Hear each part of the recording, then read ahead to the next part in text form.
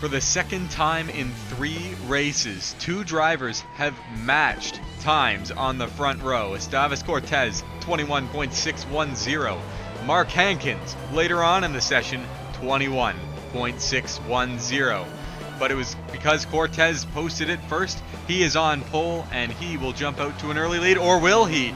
Mark Hankins, very strong on that outside line, trying to force the 62 to the bottom of the track where there's not quite as much banking, and Hankins slips to the lead on lap 1. Bejenov's going to follow him through, and Christian Hartono is not going to be too patient. He dives to the inside of the 62. Hankins trying to go around the outside, right up next to that wall there. Looks like he's going to get by, but we've got a crash further back.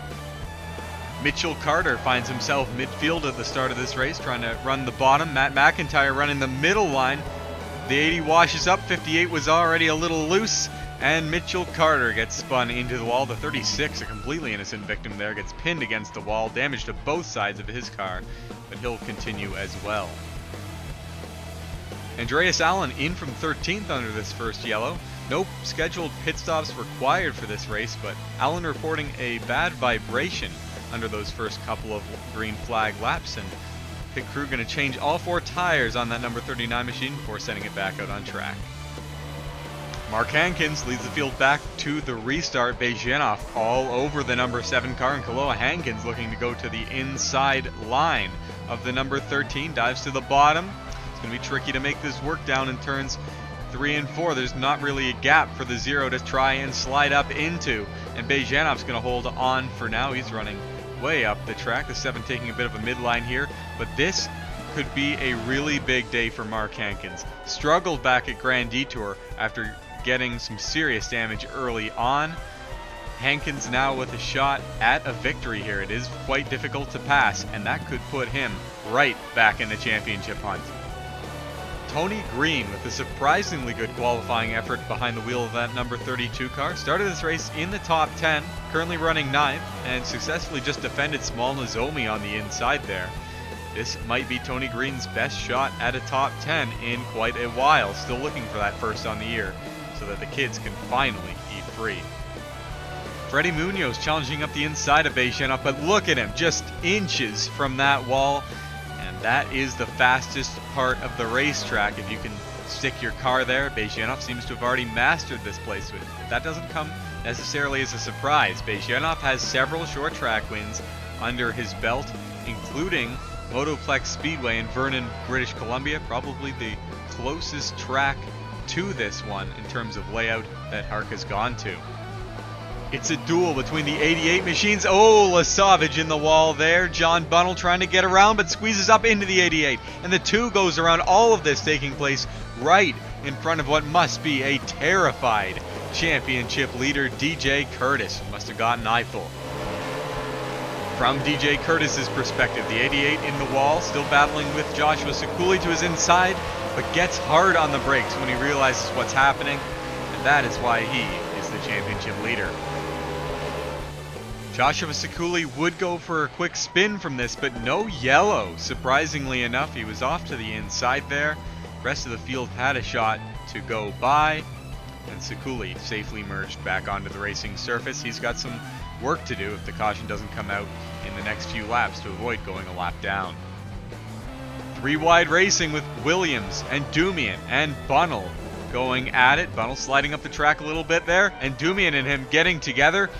The 26 nearly up into the wall, and that has got to be one of the first times this year that Endumian has backed out of a battle. I think that just shows how scared he was of what was happening in front of him there. Tyler Faber has lost about a half a dozen spots in the last few laps. Tried the inside to make passes, couldn't get it done. Moved to the top side of the track, and now he's getting into the wall. I thought the outside line was strong here. That Oil race lied. I think it's just you, buddy. Brian Fox has joined the lead duo. He got by Freddie Munoz a couple of laps ago. Now tries to get second from Damir Bejenov, but he's got nowhere to go with that run. Mark Hankins has been running a pretty defensive line. That is costing them time, but it's kept the 13 behind him for now. And it seems to be working on the pair of them behind them. as the Fargo machine going to have to slip back into line behind Bejenov eventually. This is Brian Fox's second closest to home race. Couldn't get anything done back at Grand Detour in his home state of Illinois. Already has one win to his name, trying to get his second of the year, and it certainly looks like he's got the car to possibly do so today. Damir Bejenov with a surprise move to the inside of Mark Hankins, entering turns 1 and 2. He'd been challenging to the outside of the number 7 for so many laps that I think that caught Hankins off guard, and Bejenov easily slips to the race lead on the bottom of the track. What a move by the Kazakh racer. Damir Bejenov has fallen out of the championship wayside since the midpoint of the season. He's still got a slim shot at it. It's pretty much got to be a miracle, though. He needs 3 consistent podium or top 5 finishes in order to get it done. But at the very least, Bejenov is trying to make sure he doesn't go winless this season. Gustavus Cortez may have started on pole, but that setup doesn't seem to be working too well for him. He's gone into the wall a couple of times so far this race, just does it again there in the number 62, and is going to lose the 6th position to Ike Durbin in the 86, who has pretty much done the opposite, up 7 spots from the beginning of the race. He could be one to watch as the race moves forward. Jerry Guerra and John Arndt racing for 14th. Guerra gets some contact from behind, up into the wall, and around goes the 71. The 26 of PJ Williams, nowhere to go there. He's running too high up the track, and despite his best efforts, could not avoid the spinning number 71. Williams is out of the race, while Guerra is going to lose a lap due to the extensive repairs that they need to do under the yellow. Green flag back out. Bejenov leads him back. It's Hankins second. Munoz back up to third after taking that spot back from Fox in the laps leading up to the yellow, but Fox is in a real hurry, trying to snap that third spot away. Munoz, desperate to hold on to that third spot, runs it too hard into turns 3 and 4, gets into the wall. Oh, Kaloa Hankins nearly into the side of the 02 there. The 86 in the 0 made some contact there. And Durbin, despite nearly going down to the apron on the front straight, is going to make the pass here on Kaloa Hankins nearly. No, Hankins in the Air Hogs machine, holding strong to the outside, already has a victory at one of these short tracks just a couple of races ago. Hankins has been in the top 5 for most of the race, has had pretty mixed results up at the top of the track there, has gotten into the wall himself a couple of times, is going to do it again there, and that confirms the spot taken by Ike Durbin, who's made passing look pretty easy so far today. It's been a rough day for Matthew Engelram, and this is not his first rodeo into the wall, and he's currently mired below 30th position. Matt McIntyre goes to the inside to try and give the 47 some room, but Alexander Rowe gets into the left rear quarter panel of him. 58 hits the inside wall with the right side of his vehicle, keeps on going, and we stay green, much to the chagrin of the Indiana fans, as Matt McIntyre has a lot of work to do as he goes for a good finish in front of his home crowd, one of only 2 Indiana natives in the field, the other being Ike Durbin, who has had significantly better results so far. Justin Carter gets up into the wall in the 85 Welsh's machine, the 441, trying to split up the middle there, gets a little loose off the corner, into the side of the 35 and around after contact with Carter. Michaels and Engelram get together. That's Joshua Sikuli and Alexander Rowe also getting a big piece. It wouldn't be the first time the Motec machine got damage in this race, but it would be the last. Alexander Rowe with significant front end damage, and that will take the number 36 out of the race early. Green flag back out. Bejenov gets a big jump over Mark Hankins, who really didn't go. Fargo machine stuck in line behind the 7, and the 86 trying to use this chance. Durbin up the inside of the 74, trying to get things done on the bottom of the track, nearly clear for third place. Freddie Munoz trying to help the 86 on the bottom of the track. 86 tries to slide up, but the 74 isn't giving him a whole lot of room. He's got an entire lane to his outside, but he's using that midline, trying to make sure the 86 can't get the momentum up at the bottom of the track. Durbin still there, though, in the Vans machine, and is nearly gone by as we head into turns 3 and 4. Freddie Munoz drops off the 74 to go for the inside on his own charge. Fox actually into the wall a little bit there back in turn 3. Ike Durbin through to third. Mark Hankins drives it way too hard into turn 3. few laps later, and that would let Ike Durbin by in a real hurry. Might lose the spot to Brian Fox as well in the 74. Only one car in front of Ike Durbin now, and that is Damir Bejjanov.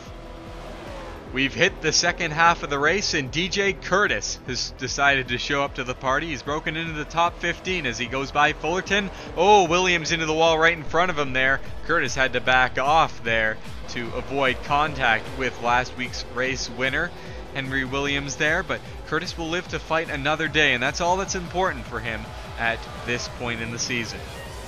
Top three have broken away, but the battle's still on for that fourth spot between Munoz and Brian Fox. Christian Hartono and Small Nozomi, two new faces inside the top 7, as Hartono really lunges it in on the number 74. Luckily, Munoz was nearly in the wall, so Fox had somewhere to go. But Hartono, despite a couple of setbacks, overall still a very strong rookie campaign. He's had some good runs out there this year. Small Nozomi in the 20 car has nearly won a race back at Twin Ring Motegi and is going to the front again here today. Her teammate Fred Flintstone managed to win in race 1, so if Nozomi has any of the same setup components, she's got a rocket ship. These top two have pulled away even from earlier race leader Mark Hankins, as Munoz and Fox both into the wall, running for 4th, only fitting, I guess. But Ike Durbin, oh so close to that race lead, but Bejjanov is not going to make this easy on him. Of anyone in the HARC field, Bejjanov is one of the most consistent drivers out there. He's not going to make a mistake, and Durbin, despite being maybe a car length from the race lead, might as well be a mile with that purple number 13 in front of him. Nick Pericles and Tony Green make some contact for 11th spot. Pericles up into the wall. Fullerton gets into him off the corner and nearly swings down in front of DJ Kurtis, who again has to take evasive action. Man, this field is keeping him on his toes. Bejjanov defending hard down low. Durbin's going to take the opportunity to swing to the high side, though. He's got some momentum up there, along with some help from Mark Hankins, and there isn't a whole lot Bejjanov can do at this point. Fans to their feet as the Indiana boy, Ike Durbin, heads to the front, and he will get his first lap lead of the season. No place better than home to do that, I'm sure. Brian Fox round the outside of Mark Hankins to slip into 3rd as well. Does Damir Bejjanov have anything left for Ike Durbin? Only time will tell, but Ike Durbin pulling away in a real hurry there. It looks like Bejjanov was holding him up, if anything. DJ Kurtis has been on a downward spiral ever since that 3rd close call. Nearly gets up into the wall there. Did actually get up into the wall a couple laps ago. Has fallen back outside the top 20, back to where he started. Taylor Price, on the meanwhile, has charged from outside the top 30 for most of this race up into nearly the top 20 at this point. Taylor Price came into this race 3rd in points, so it's critical that he gets by DJ Kurtis and puts as many cars between them as possible in order to close the gap as we head into the last couple of rounds. John King, unfortunately out of the number 19 machine for the remainder of the season after injuries he sustained at Grand Detour, so that's actually Kip Pitt behind the wheel of the Discount Tire Pontiac. Been hired on for these 3 remaining races, but he didn't have a whole lot of seat time this weekend, and as a result, he is delegated into around 30th place, racing with cars that have damage and other drivers that just haven't managed to get into a rhythm so far today.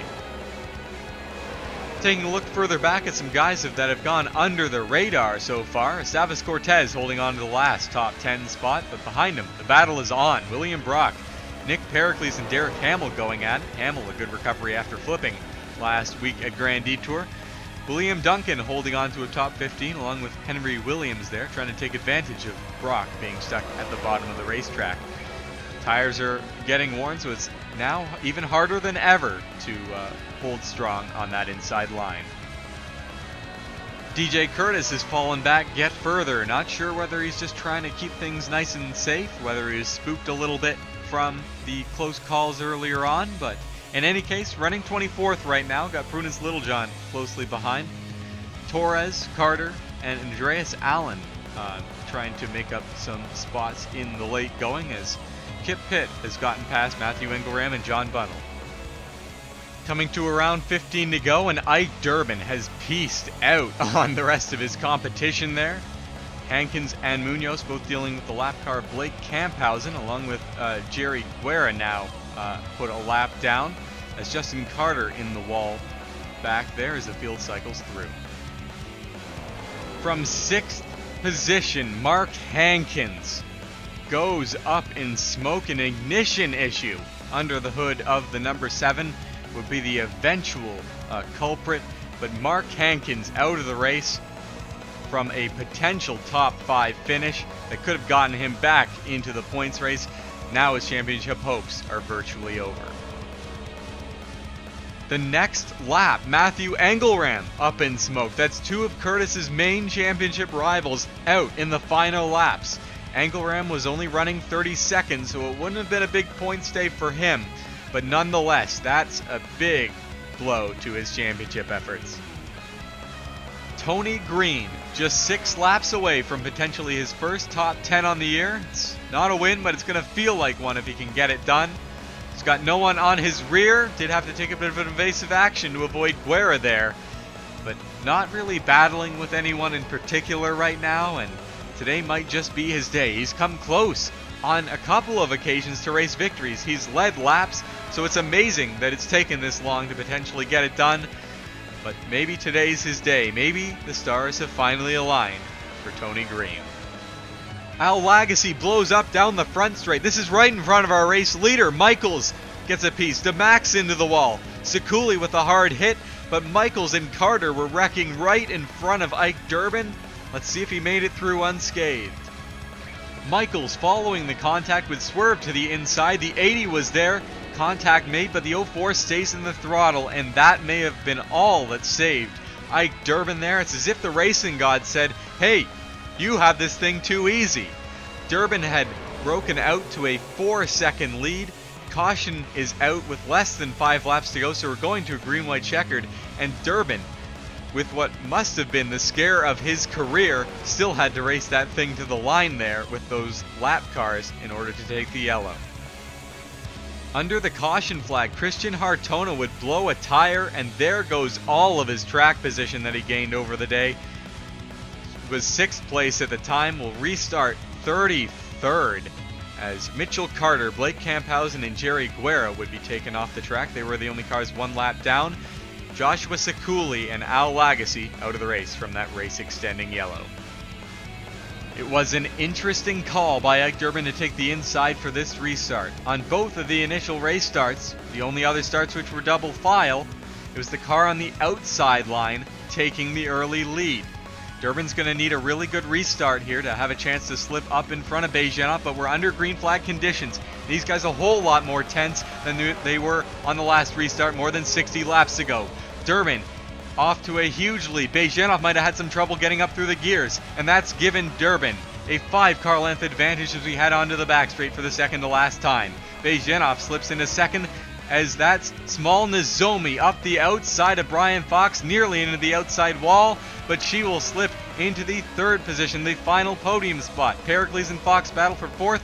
Tony Green's going to have to really fight for that top 10 like he wants so badly.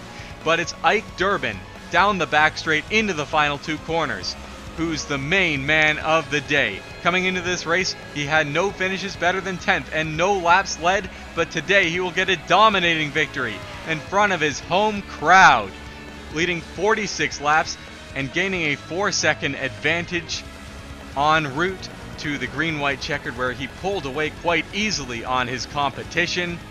And another underdog story to add to this year, and a storybook ending for the 86 team. Well done, Ike Durbin. Damir Bejanov simply outpaced today, led more than 40 laps himself, but will come home in the runner-up spot. He still has a slim shot at the championship, but it's going to take another couple runs like that to get back in the picture. Small Nozomi, strong 3rd place effort. What a weekend for that team. 1st and 3rd. You can't beat that too often. Brian Fox finishes 4th. Gustavus Cortez jumps all the way up to 5th after starting that green-white checkered in the 10th spot. Really used that outside line to his advantage. Freddie Munoz comes across the line 6th. P7 is Nick Pericles. Derek Hamill, strong 8th place finish. Tony Green's done it. 9th place for Tony Green. Kids are finally leading free at Golden Corral. And Kaloa Hankins comes across the line to round out the top 10. It was a trying day for DJ Kurtis, but despite a number of close calls, Kurtis still managed a 19th place finish after a gutsy charge forward on the green-white checkered. That charge is likely all that saved him from losing the championship lead entirely. Michael Harvey's 7th place finish has him just 15 points away, merely a handful of positions from the championship lead with 2 rounds to go. Strong finishes by Seng and Brock get them within a round's worth of points, while Price made very little progress after finishing just in front of Kurtis. Johnson, Krasta, and Van Evenhoven are still feasibly there, but need a pair of strong performances in the next few rounds to have a decent shot. All of the top 18 are still mathematically eligible, but realistically, all Angle Ram on down can do is try to win and hope that the planets align in their favor. Tony Tavolaris' record-tying 9th DNF on the year is yet another setback towards any progress at the bottom of the points race. He's got a likely chance of locking up last place in points heading into the finale, and he's so off the ballpark of the rest of the field you could double his points total and he'd still be in the bottom quarter. Next round, the series heads to Detroit, Michigan for the first ever HARC event at a street circuit. Acting as the penultimate races, the roads of Belle Isle will be a critical battleground for the points title.